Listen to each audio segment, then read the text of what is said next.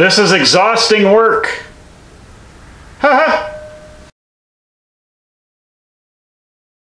We're getting down to the final point. I know it's been a long journey.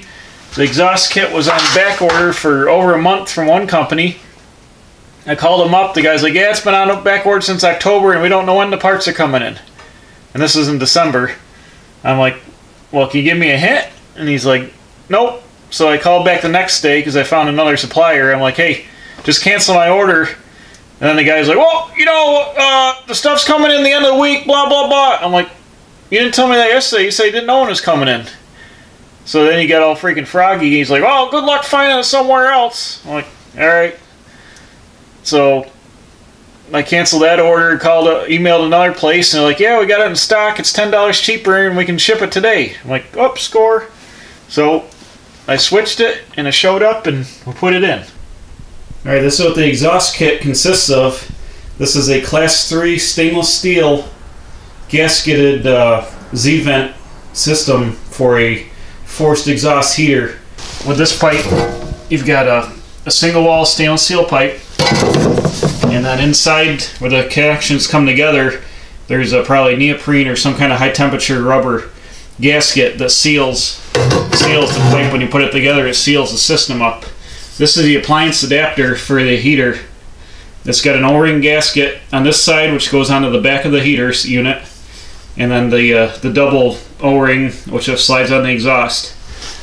So I've got that. I've got this 3-foot pipe that'll be going off the adapter through the wall. This is the wall thimble. This is the inside.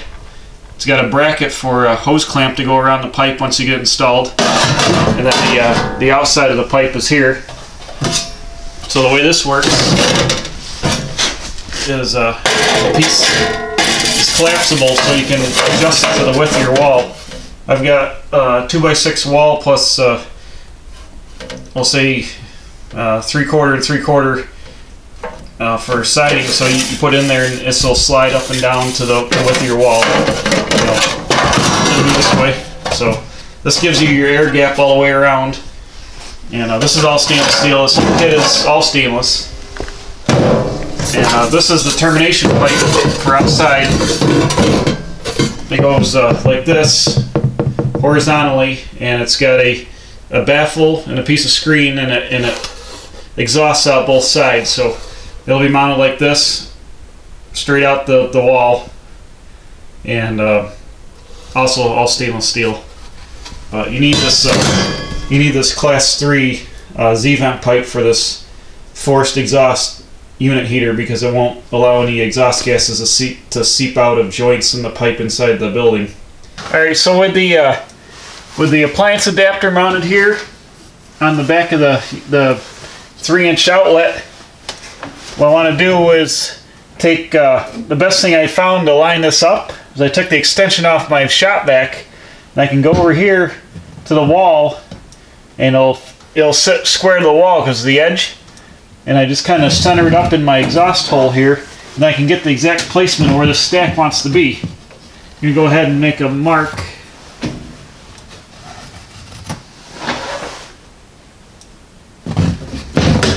So that should be the exact location we're going to come through.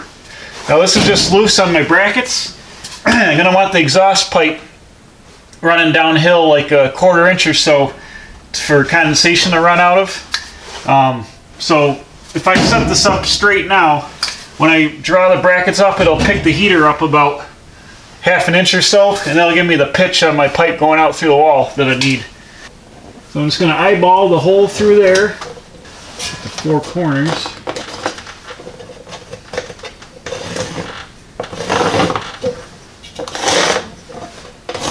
Now we're not going to cut on the line because obviously you need some wall to mount this to. Probably want to leave, I don't know, like cut like 1 inch inside this line. So I'm going to get a 1-inch scale. I'm going to scale around it with a 1-inch scale.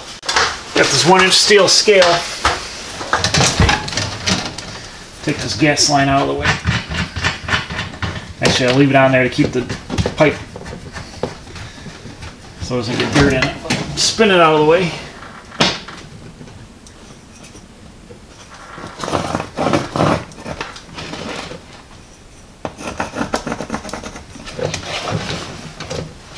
bump the lines in an inch.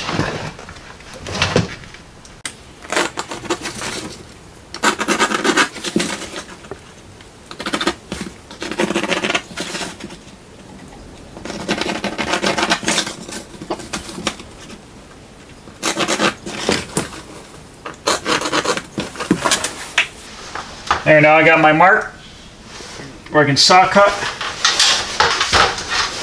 My saver saw doesn't have any blades, so I'm going to use this circular saw instead. If I can get in here.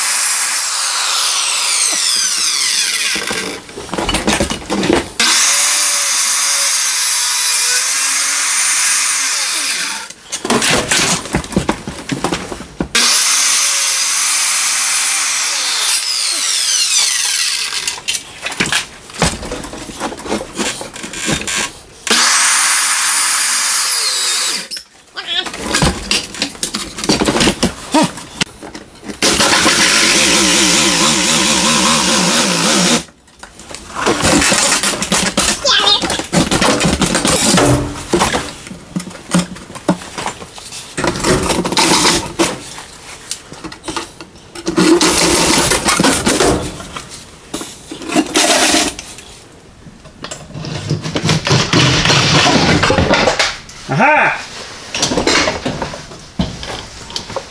That's what I'm talking about. So now I got my outside wall. I can get a long drill bit. I can go straight here, and hopefully I can make a square hole or get a couple of little pilot holes, and then I can go outside and put the piece on the outside and cut it there.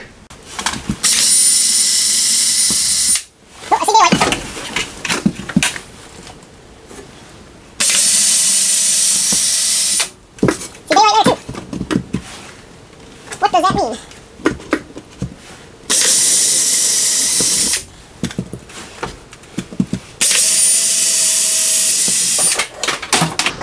Alright, that'll give me 4 rough holes to line this up outside. Okay, I'm outside here. I'm going to take this piece, line it up with the holes I drilled from the inside, like so. Square it up. I'm going to draw around this.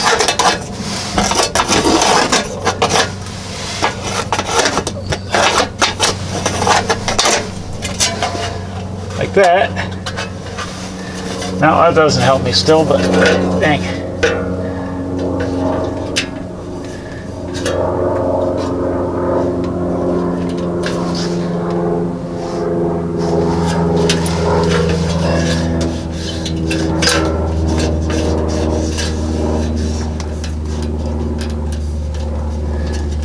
Right about there.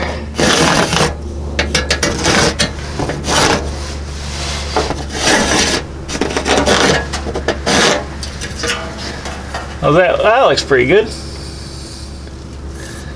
I'm going to go ahead and step in the inch just like on the inside, and we'll saw this out. So let me use this as a template.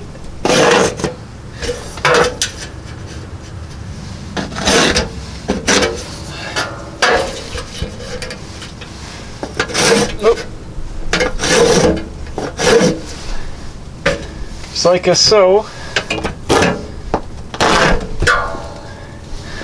Yeah, that'll give me a pretty good opening.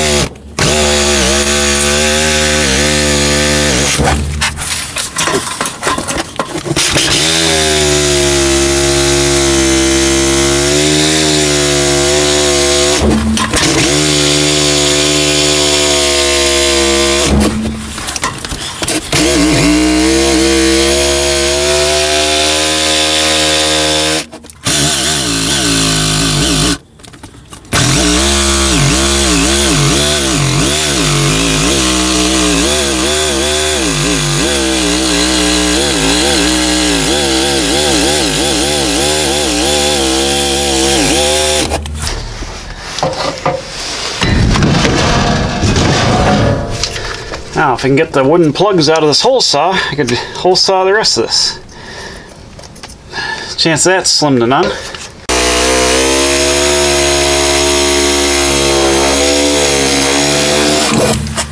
Aha!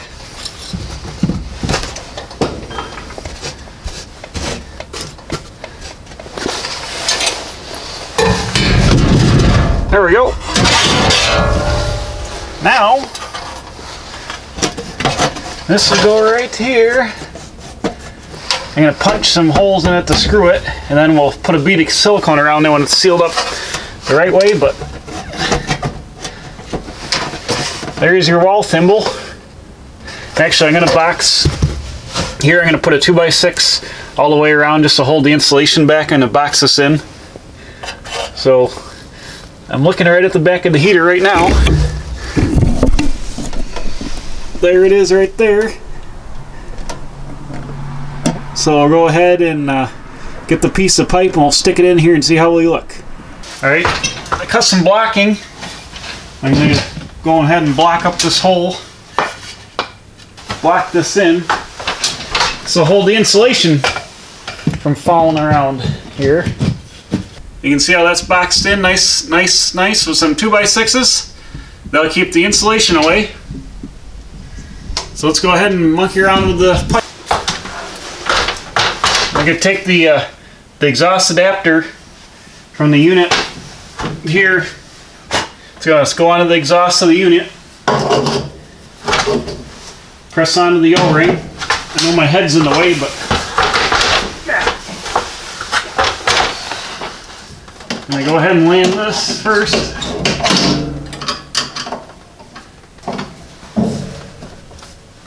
It's locked on there nice. I've also mounted the heater tight to the ceiling because I had it loose before. It's tight now. You can see there's a gap around here, so I'm putting that on the inside. Run this out. And this is going to push in all the way almost to this beveled line. I just want to check this.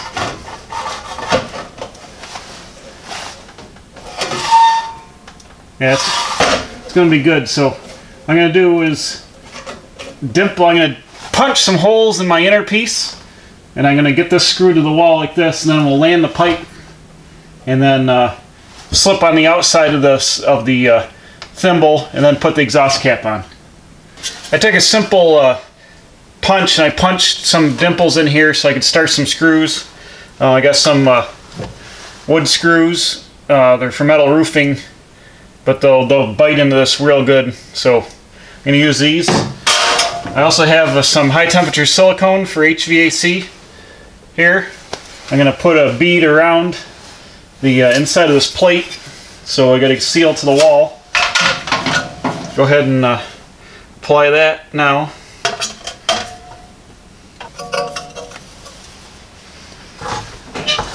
Go and screw this into place. I checked the pipe fitment. Where I got my mark here should be good, so I should be able to screw it right with my marks.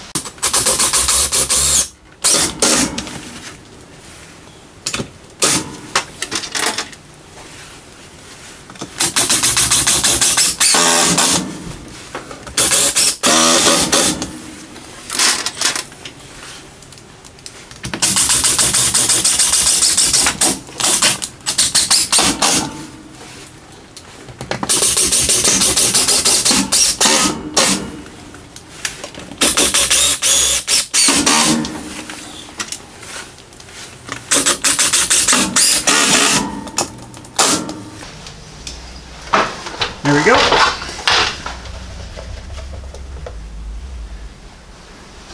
A nice silicone seal.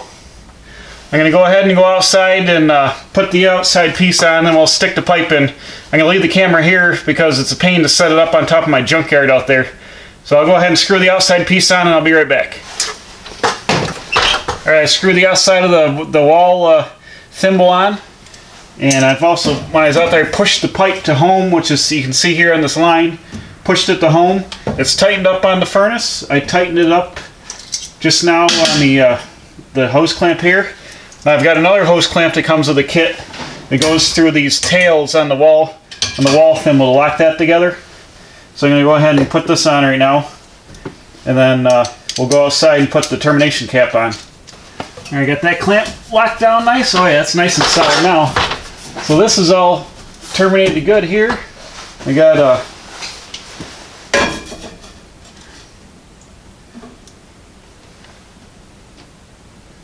like an eighth inch of fall here, so over the 3 feet it's going to be almost 4 feet of this pipe. I'll probably have a 1/4 inch fall, which the directions call for. So we got 1/8 inch fall so far, so that's good. We got a good air gap here around. So we'll go outside, we'll put the termination cap on, we'll seal around the outside with silicone, and the exhaust installation will be complete. Alright, this is like super sketchy out here because we're in the sun and I'm on top of a bunch of junk on top of a ladder. So I got the pipe mounted, I got the flange mounted. So I'm going to go ahead and terminate this by placing it in here and then pressing it until I get to the ring. Oh! What the hell was that? Uh-oh.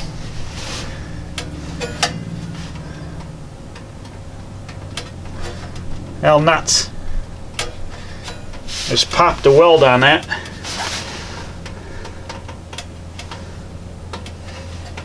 To take that inside and weld it up. I'll be right back. Alright, so I welded up that. So now we'll go ahead and try it again.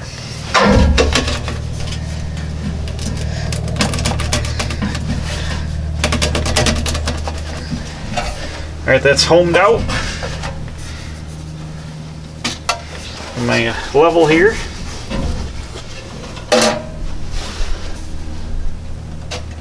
Oop. That looks good.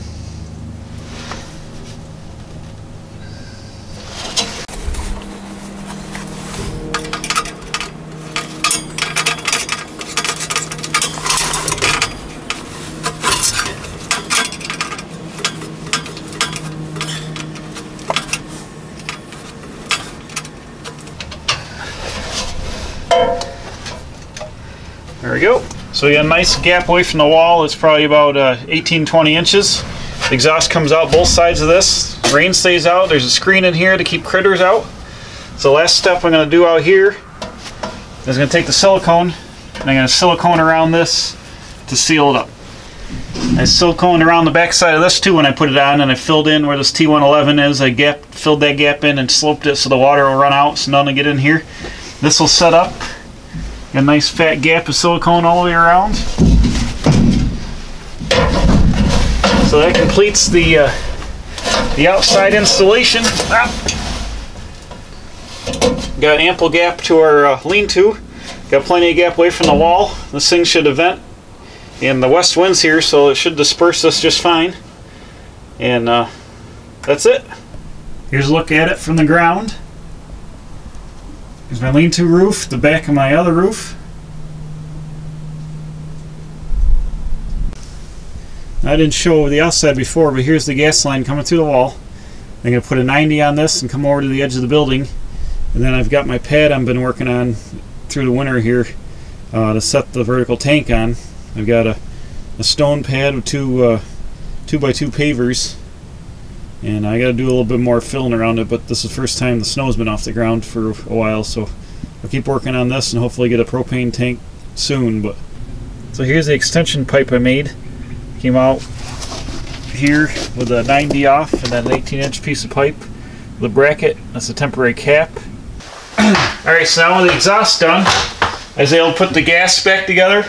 You know, I showed you all this put together before, but what I did is with exhaust, there wasn't any way to spin this around, so I added a union here. So in the future, I can just take the union apart, take all this gas off, leave the long nipple in the heater. So got a hanger from the ceiling. This is nice and secure. So what I'm going to do now is hook up the flexible whip connection for the gas, and then the gas will be complete. I've got a gauge here that I found in some stuff I bought a while ago at a garage sale. It reads the inches of water column, and this heater runs at about 11, so it's be nice to have a gauge on here. So So I'll go ahead and tighten this down.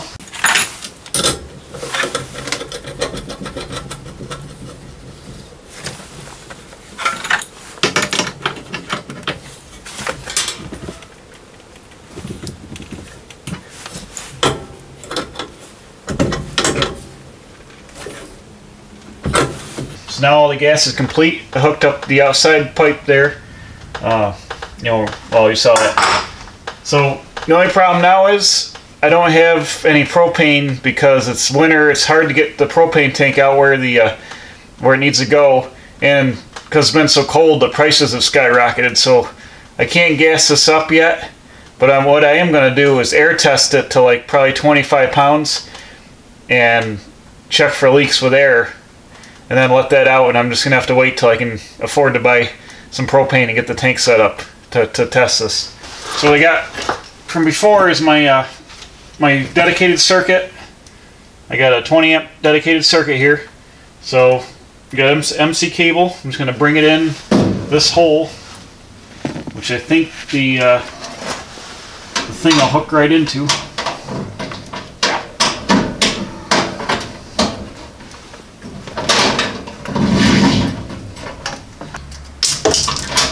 That's gone forever.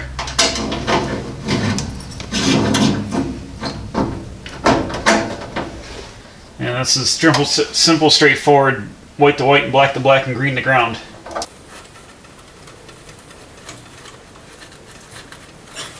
There you go. And we got the ground here. So I'll get ahead and I'll zip tie these wires up here, and then the thermostat wire lands on here, yellow, green, white, red, and common. So what I'm going to do with the thermostat wire is it uses all four colors, white, green, and red, and then the blue is the common, I guess, because it calls for heat and fan separately sometimes. So I'm simply just going to zip tie it through here along the wall, and I've got this conduit here that runs all the way back to where I want to put the thermostat, and I'm just going to zip tie it to this conduit all the way around the garage. So I've already got it stubbed into the heater here and stripped back, so I can go ahead and land it on the terminals, and then I'll run it around the garage and get it where I want it, and I'll go get the thermostat. When it comes in, I'll get one.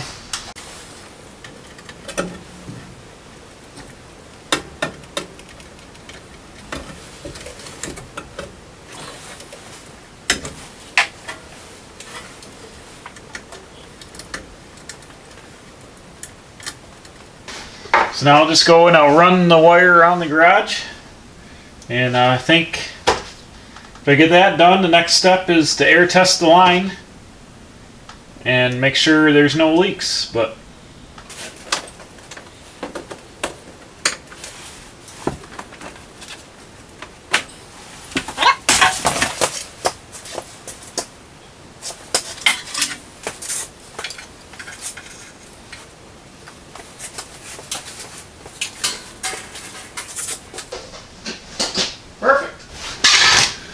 well, you get the idea. I'm going to keep running it over there, and then we'll go from there.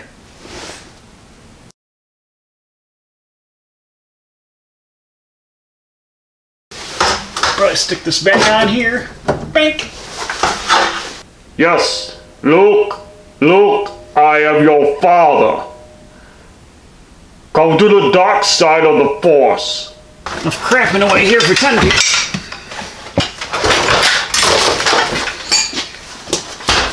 Why is everything in the way?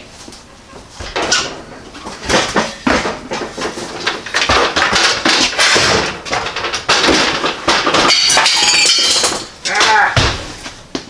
Dang it.